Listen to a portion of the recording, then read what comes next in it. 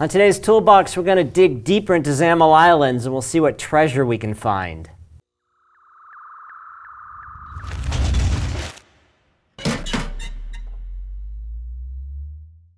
Hi, welcome to Visual Studio Toolbox. I'm your host, Robert Green, and joining me today is Adam Braden. Hey, Adam. Hello, Robert. Welcome back on the show. Thank you. Thank you for having me. We did a two-parter on modernizing existing Windows desktop apps.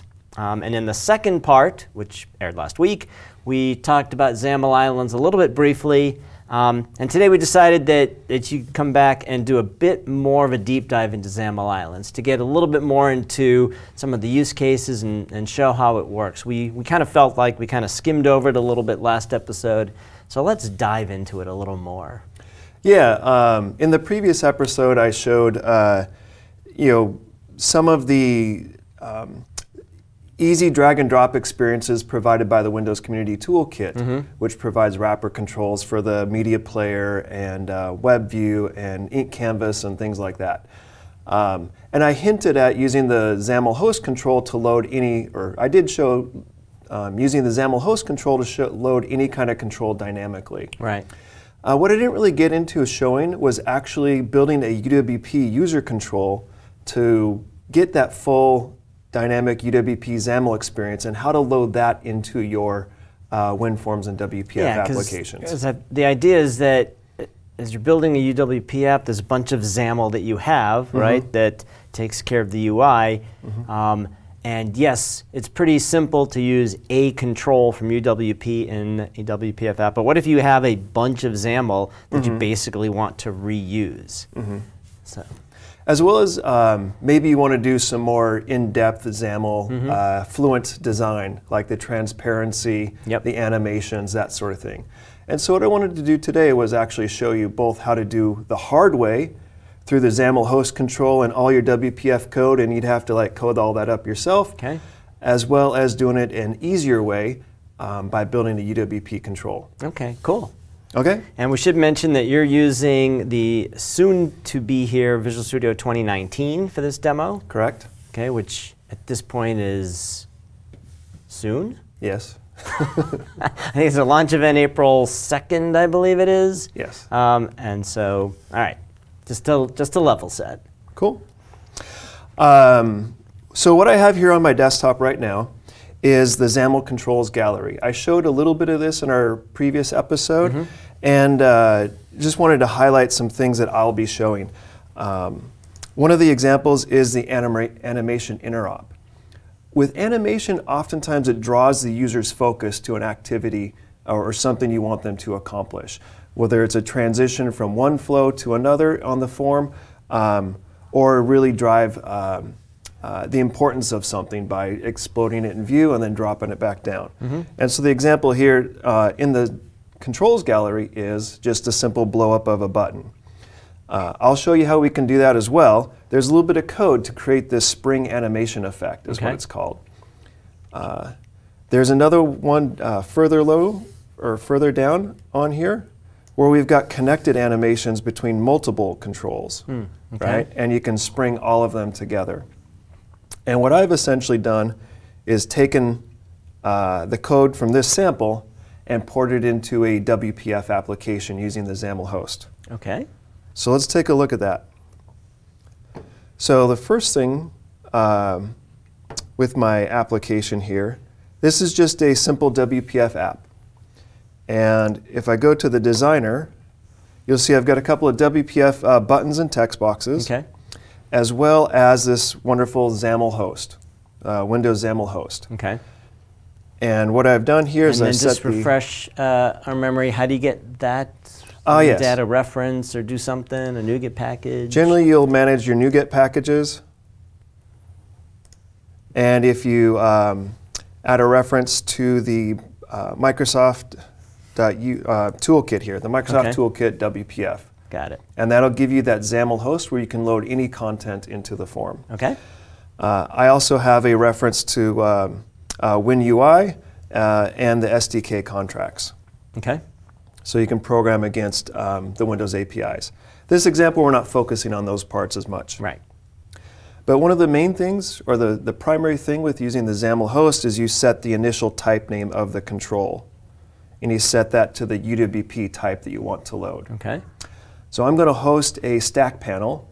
And then in code, I can dynamically load a whole bunch of controls into that stack panel. Ah, okay. Right? And once the XAML host is ready for you to start manipulating those controls, it fires the child changed event. So if I go back to my control or my code, you'll see here at the top that I've declared a number of controls, UWP-based controls, that I'll be manipulating in my code. And down here in the child changed event is where I start initializing those controls. First thing I typically do is get the sender tells me which for the host control, and then I'll get the child, which is the stack panel. Okay. Then I'm doing a cool effect here, the acrylic brush. Are you familiar with acrylic in the background? No. Oh, well, let me switch back to the controls gallery real quick, and we'll show you a quick example of that.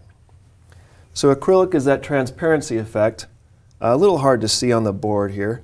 But you can see as I move around it, you can see some transparency of both the background of my desktop and different things behind it. Okay. And I've amped up the transparency to be able to show that a little bit better here. So I'm going to apply this background to everything in the stack panel. And so ideally, everything in that Windows XAML host should have a kind of a transparent or acrylic feel. The next thing I'm doing here is I'm building up the additional controls. This is kind of the hard or the legwork of initializing all of them. I have a couple of text boxes, and then I have a couple of buttons. Okay. The buttons I initialize to various sizes and hook up those spring animations to them. And lastly, I just add them to the stack panel and go. So we can take a look at that code, but first let's take a look and run and see what happens. Oh. And so the test and the WPF text and the main window is obviously all WPF. And then inside that is UWP controls. Correct, and cool. you can see it on the big screen here too. But as I move around, the transparency effect has applied to the entire XAML host and even the buttons there. Nice. You can see I get the animation effect on these buttons as well, driving my focus and my interaction to those. I also wanted to highlight a couple of things about the UWP intrinsic controls that we've made improvements to compared to the WPF, and you may want to actually pull those into your applications as needed. One example is the infamous typos, right? Oh, I got caps lock on. But if I do, right, I have a misspelling here in the word spell check. WPF doesn't help me do anything like that. Right. Another example is emojis. Oop. I just saw today that we're on emoji 12. Yeah. And I'm thinking to myself, did I miss 1 through 11? I'm not really sure what that means. I think I missed a few in the way there too. But Windows 10 has a great built-in support for emojis. Right. Some of that does fall through with UTF-8 support for the WPF text box. But one thing you'll notice here, WPF, it's only black and white. Right. All right. Now I created a text box down here in the XAML island with the UWP control. Ooh. And look, you get squiggles with words. So it has a dictionary. Nice. And if I right-click, I get a whole intrinsic. Is it the same dictionary that Word uses, by the way? Is there a single dictionary, do you know? There's a dictionary that's supported by XAML. I'll have to double check and follow up where it hooks into. Yeah, okay. Yeah. But you can fix that up. Even if you if it knows some words, it'll actually autocorrect for them. So I misspelled goodbye, and it autocorrected to goodbye. Cool. And the last kind of cool little tidbit I'll show you is emojis. And you have color support inside the emoji. Very nice. So And you eventually get support for Emoji 12. Whenever that comes out. I don't know what number WPF supports, but I'm pretty sure it's not 12. Yeah. So this was an example of just showing you that, yeah, I can create more complex controls, build them up in my WPF code, and essentially take all that code that's in the XAML's control gallery or out there on the web for UWP, and I can code against it in my WPF app. So cool. Let me go ahead and close this or finish that. And yeah, taking a look at the initialize animations, that's the same exact code that was in the XAML controls gallery. Okay. But this is really not the way we encourage you to So let me ask this. a question. Are you using a XAML island? Because I haven't seen any XAML yet, necessarily. I've seen you do code. Yeah. Well, in WPF, in the designer, you can't mix UWP XAML and WPF XAML. You can't copy and paste. It just won't parse. Okay. Right?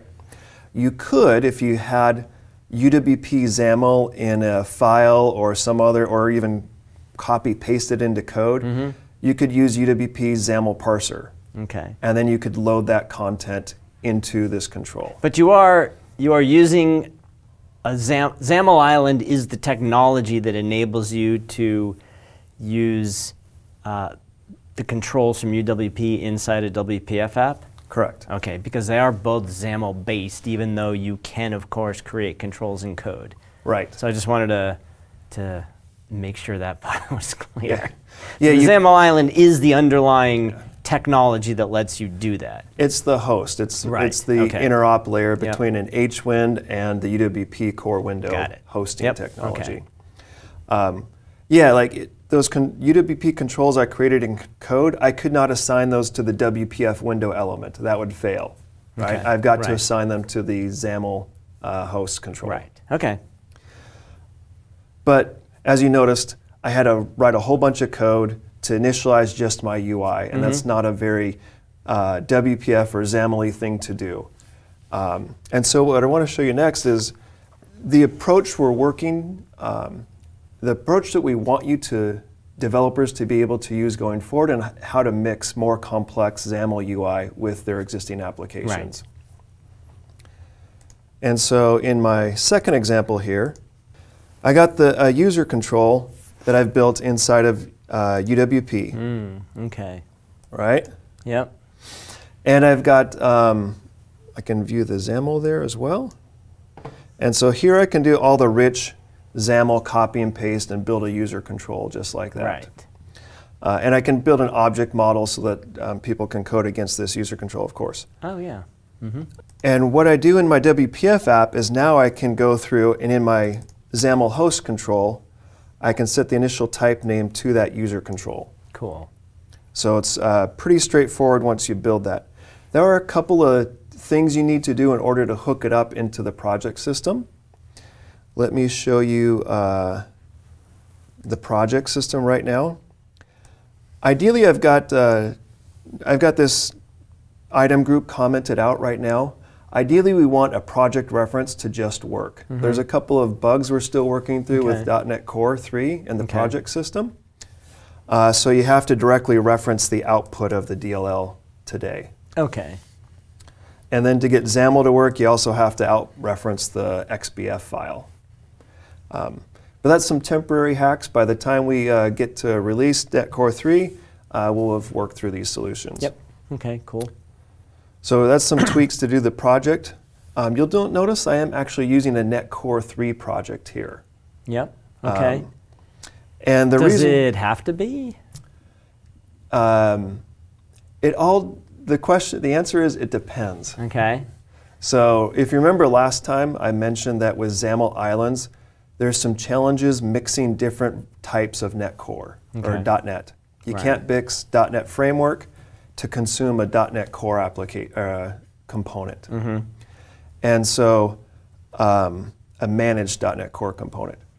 So if I was writing a native control, a C++ UWP control, then yes, I could use it easily in my .NET Framework apps or my .NET Core apps. If I'm writing a managed UWP control, those will only work in .NET Core apps. Oh. So you have an existing WPF app written full-blown framework. In C#, yep. C#. You have a UWP app written to the version of .NET that is part of UWP. You're saying that you can't create that user control and use it in the WPF app unless the WPF app is migrated to .NET Core 3? Let me clarify. Okay. The UWP control, if it is written in C#, can only work on .NET Core 3 applications. Okay. If the UWP control is written in C++ native, it can work in .NET Framework and .NET Core apps. Okay. So if you are building a lot know. of components that you want to reuse in these scenarios, you'll probably want to use C++ if your customers are .NET Framework. Assuming you know C++. Yeah. Okay. Well, all of Windows UI is written in C++. Sure. And so we are working to make sure there's some gaps to close in the end-to-end story, but we want Windows UI to be usable through XAML Islands in .NET Framework apps and .NET Core apps. Okay. But a lot of effort's being put into .NET Core and carrying things forward, and so for right now we're focusing UWP to interop with .NET Core. Okay. Good to know. So that's what I have here as a .NET Core 3 application, along with the managed WinRT user control. The other thing I have to mention here is the manifest file. Right now I'm an unpackaged application, and XAML Islands has a check in it that says I can only work on certain builds of Windows. And the way you tell that in an unpackaged application is set the max version tested in the app manifest. Okay. If I took this out, I would get an error. I could comment that out, and we could save, and we'll see what kind of error we get at runtime.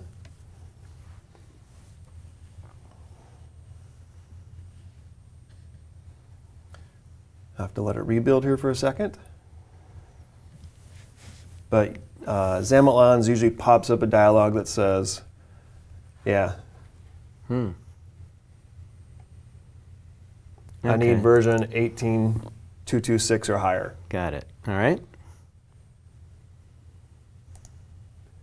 So let's stop and go back to our manifest, uncomment out that code, save, and rerun it.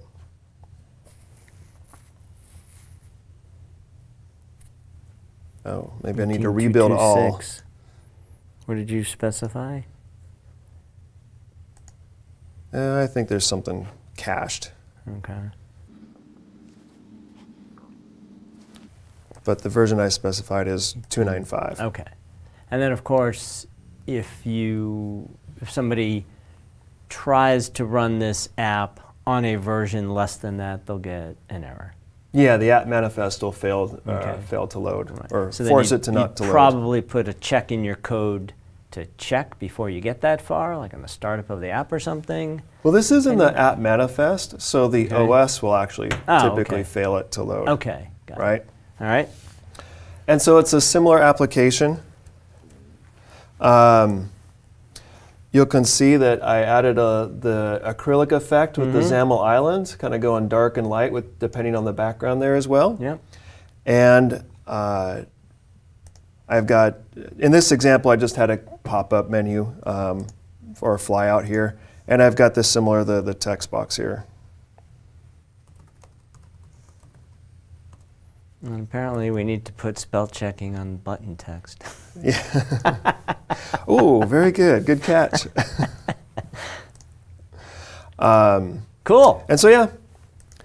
So what I've shown you there is the hard way of adding a whole bunch of content to your existing WPF applications, or a simpler way by building a UWP control. Yeah, I think and then adding that to your form. Yeah, that seems the right place, a good place to start. You've built some UI in a UWP app that you want to be able to reuse in your WPF app It could be login screen. It could be a particular functionality because you have multiple versions of the app. And you just want to be able to have that UI in the WPF app. So you just create a user control out of it and use it. And then you need to be a little bit careful about using some of these animation effects because it's going to be in parts of the app but not others. You don't want to have a form where the buttons on the top don't do anything but the buttons on the bottom do. The bottom half of the form has the visual effect but the top half doesn't. So there's some design carefulness you need to do to not make There's the app obviously look some kind of reusable schizophrenic. components as you architect your app, and you can pick and choose which ones to replace and get some more you know, depth to your application, more interaction, more focus to the flows of the app. Maybe replace for simpler forms, replace the whole UI with the user control. You might ultimately decide that you just want the whole UI to be rewritten as a UWP and then just reuse the code. Right? I mean, get to the point where that's asked of you or demanded of you. Yeah. Yeah. Cool. I did have one more surprise for you if you want. Sweet. I love surprises. Last time, actually in the first Toolbox session, we had ported an app to .NET Core, and then I was showing you the packaging project work with .NET Core. But when I hit F5, it failed to build, right? And I wasn't able to truly show it actually running as a .NET Core app running as a package. Okay. I've built that here in this solution. Fixed the problem. It was actually a UX issue, and I misinterpreted the error message, and so we just kind of skipped past it. But I've got it up and running now. All right, let's see it. What we've done here in the code is... I'll add notes.